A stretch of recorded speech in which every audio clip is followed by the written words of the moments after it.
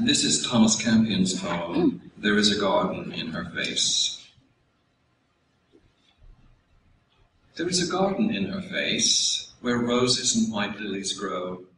A heavenly paradise is that place, wherein all pleasant fruits do flow. There cherries grow, which none may buy, till cherry ripe themselves do cry. Those cherries fairly do enclose of orient pearl a double row, which, when her lovely laughter shows, they look like rosebuds filled with snow.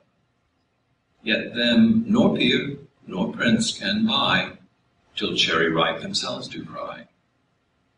Her eyes like angels watch them still, her brows like bended bows do stand, threatening with piercing frowns to kill all that attempt with eye or hand those sacred cherries to come nigh, till cherry ripe themselves do cry.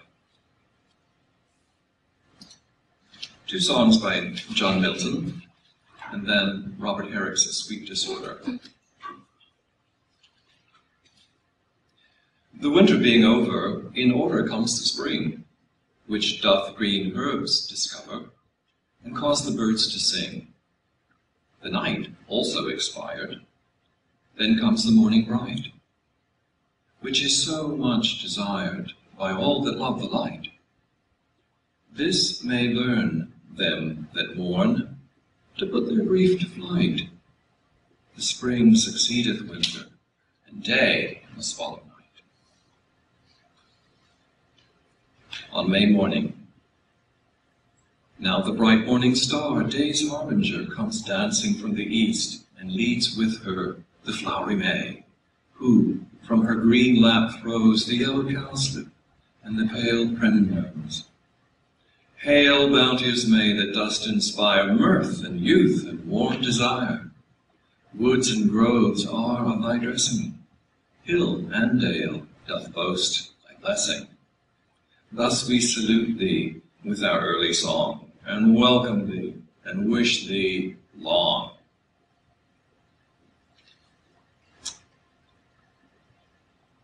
A sweet disorder in the dress kindles and clothes a wantonness, a lawn about the shoulders thrown into a fine distraction, an erring lace which here and there enthralls the crimson stomacher, a cuff neglectful, and thereby ribbons to flow confusedly. A winning wave, a deserving note, in the tempestuous petticoat, a careless shoestring, in whose tie I see a wild civility, do more bewitch me than when art is too precise in every part. Sonnets, the first, Sidney's Loving in Truth, followed by Shakespeare, Sonnet 18. Loving in truth, and fain in verse my love to show, that she, dear she, might take some pleasure of my pain. Pleasure might cause her read, reading might make her know. Knowledge might pity win, and pity grace obtain.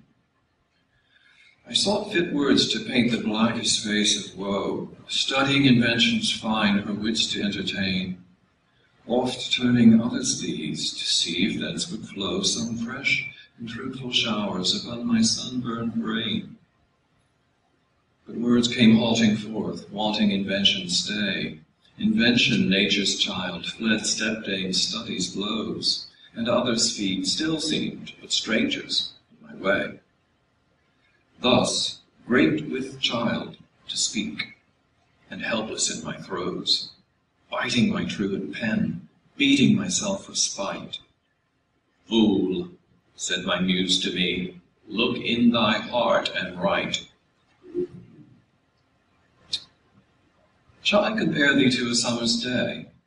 Thou art more lovely and more temperate. Rough winds do shake the darling buds of May, and summer's peace hath all too short a date. Sometime too hot the eye of heaven shines, and oft is its gold complexion dimmed, and every fair from fair sometime declines by chance, or nature's changing course untrimmed. But thy eternal summer shall not fade, nor lose possession of that fair thou owest.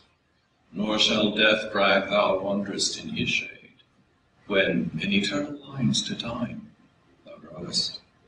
So long as men can breathe, or eyes can see, so long lives this. This gives life to thee.